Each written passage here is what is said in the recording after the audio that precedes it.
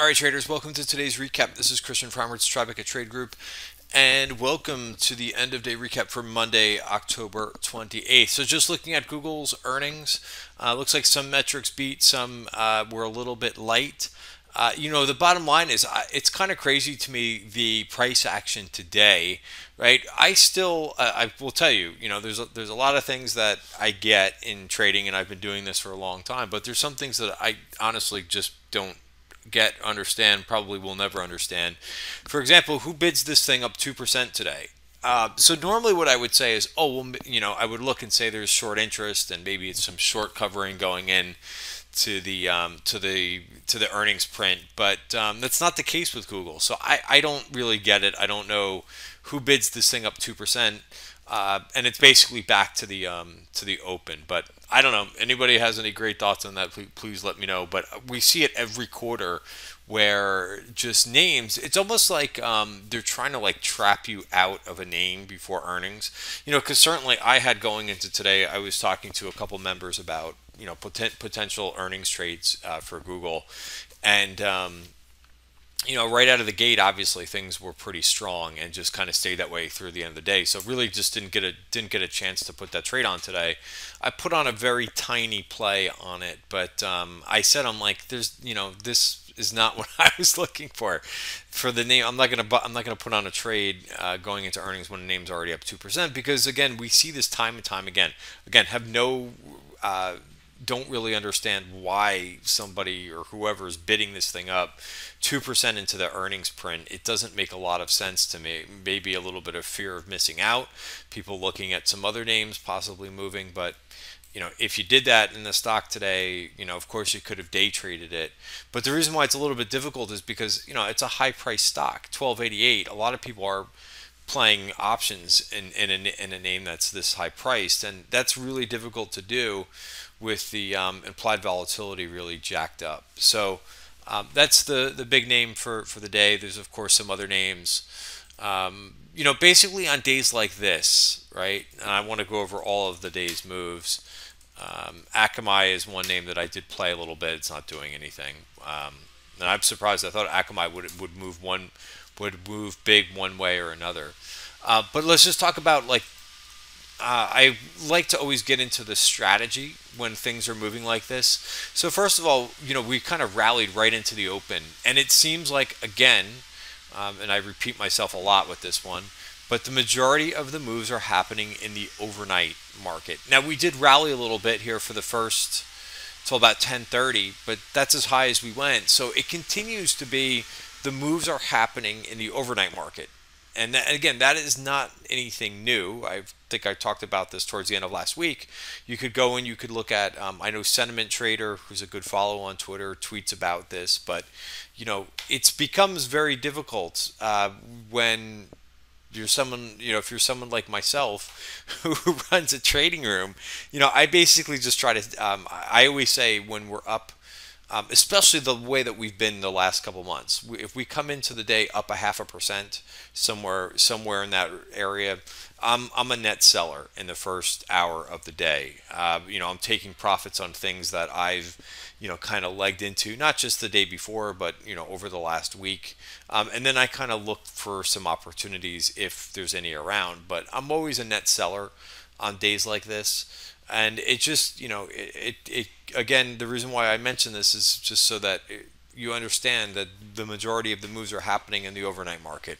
You can come in, you could sell, and then basically what I was saying for the day, I think right around 11 o'clock, I'm like, well, I think that's it for trading for me for the rest of the day. And I really didn't do much, just kind of set things up, looking at some names for earnings. Happy to show you my trades for the day.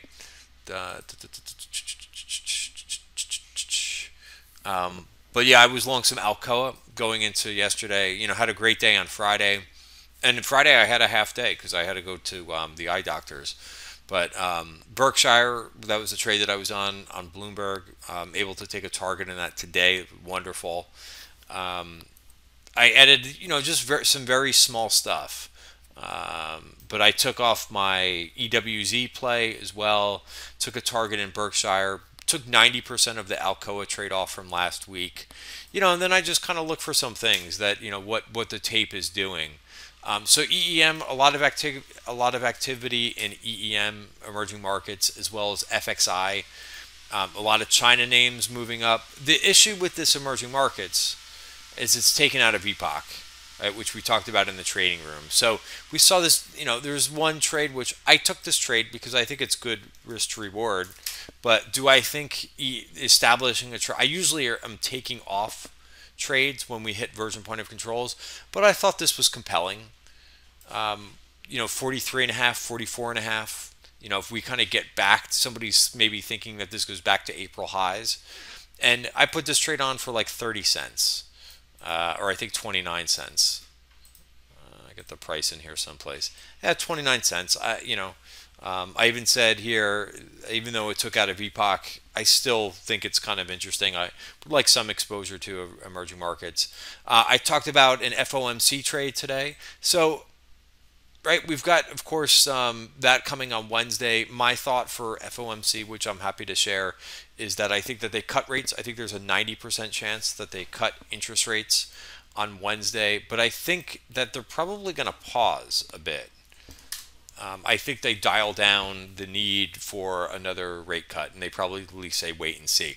You could see that it's a 92% chance is what the market is pricing in right now, according to Fed Fund futures. So 92% chance that they cut rates on Wednesday, and we'll see what they say for guidance. So I put a chart together earlier. Let's see if I still have this up somewhere.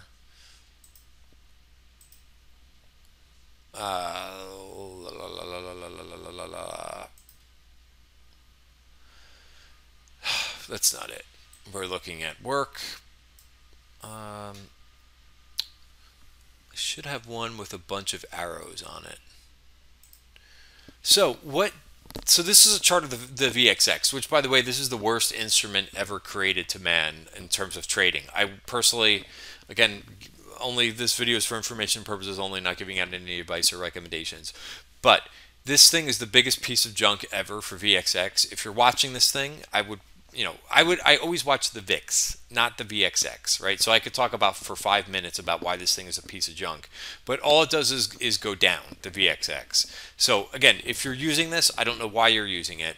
But I could tell you it's good to, it's a little bit harder to trade the VIX. So there are a couple situations where I will trade this VXX, even though it is a complete piece of junk, for a very short-term trade. And again, the reason why, and you can, if you have questions about this, you could certainly ask me on Twitter or wherever, but it just goes down over time. It does a ridiculously bad job at tracking the VIX. So I know it has the name VIX on it, and retail likes to trade this thing, but it does a tremendously ridiculous job of tracking the VIX. It is not the VIX. It is something that tries to replicate it, and it's horrible. So, and again, it just goes down over time, where the VIX doesn't do that. And they even they had to change the instrument around so that they wouldn't show the history anymore. But it's horrific how bad this thing tracks the VIX. However, so what has this thing done? So every time I've got a arrow drawn here, that is when there's been an FOMC day. So do I still have this up from earlier? I don't. But interesting that the VIX, normally what happens with the VIX, again, not VXX, but with the VIX, is the VIX rises into an unknown event. Now, previously, so January was kind of a different thing that happened in January, so I would maybe take that as an outlier. But if you look at the one in March, the VIX actually climbed after the meeting. Same thing here back in the end of April. There was a little bit of an uptick in the VIX leading up to, but mostly afterwards. June, it didn't do much, kind of bottomed out, rose just a little bit afterwards. I wouldn't say big. But then August, then it shot up. Same thing with September. September, it actually increased after the meeting, which again is very counter to what volatility traders think. Again, normally, just like with earnings, right? with an event like earnings, the volatility, the price goes up because it's an unknown event. Once the event becomes known, once the cat is out of the bag, then volatility usually comes in. So, I was thinking today that being that the VIX is so low, what I did was I put on a small trade for the week. Again, not risking a lot of money, but basically being long volatility into the event, even though historically it hasn't really acted that way. But so I put this on for about 24 cents. It's marking at 28, so I already have a little bit of a gain where I went long the weekly 2021 call spread in VXX. And that is the only time you will ever see me trade VXX because, again, I cannot reiterate enough, it is a piece of garbage, that instrument. All right, so what else? I didn't really talk much about the market and breaking after 52-week highs. I discussed in the midday video I try to, as much as possible, go over about volume. I saw a lot of things today about people saying, well, there's no volume today. So I went through a whole example of that. I won't rehash that because I spent about 5 minutes going over that. But you could see using S&P futures, this whole move up from the lows of December to the highs of the beginning of May. Notice there's no big uptick in volume, right? Volume happens on the turns, right? Volume does not happen while we're swinging up, right? So keep that in mind. I know that's a big thing that people want to see sometimes. On pivots, on turns, yes, volume happens. Again, if you want to see what happened here, this whole move, volume really wasn't present. Where did volume go up? When we started to go down, right? That's when volume goes down. Anyway, I'm going to move on from there. So yeah, we're out to 52-week highs. I usually embrace these moves. I know people seem to get very worried when we break out to new highs. I embrace them. All along, what I would be looking for is divergences, right? So if market breadth is not confirming this move, then I would watch out for that. It's a couple warning signs, but I really try not to micromanage as much as possible. Ride the trend. If you want to use the 5-period moving average, right? That's one easy way. We want to stick with the trend. We want to stick with breakouts. We don't want to fade breakouts, especially when we've been going sideways for a couple years. And I know that there's a wall of worry about economics and this and that and this and that. Just follow. I think price is so much better than anything else to follow. Stick with the trend, follow it, go for ride it out, take profits along the way. But for me, I tend to embrace long swings. And again, I'll look for divergences along the way. Market breadth, I've been talked about this in the weekend video, talked about this last week, which really got me positioned the right way. But this is the advanced decline line. This only updates once a day in Bloomberg. You can see as of 10:25, but this is breaking out to new highs. This is what we want to see.